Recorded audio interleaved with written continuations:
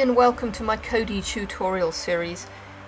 This week I'm going to be showing you how to remove Kodi properly in 3 easy steps from a Mac.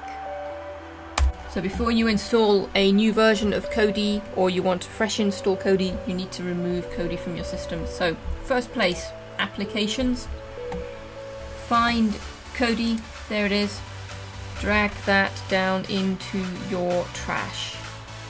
There you go. Step 1, drag Kodi from applications into your trash. Okay, the next thing to do, go to this Go menu here.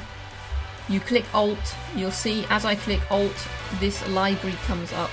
There you go, library, click library.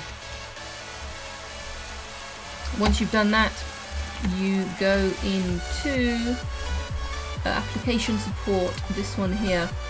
Inside there, same again, delete anything to do with Kodi, so you should just have this one folder.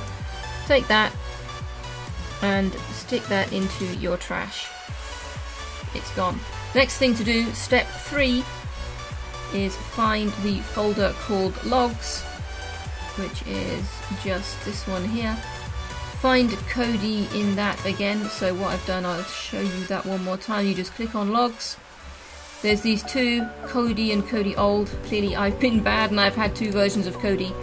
Take both of those, drag those also into the trash.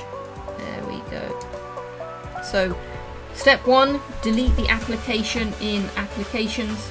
Step 2, click Go, hold down Alt, go into library, go into application support, delete Kodi in application support. Step 3, scroll down in the same place, scroll down to logs, delete any Kodi files in that logs folder. If you want to, you can also take this Kodi and you should be able to drag it into the trash.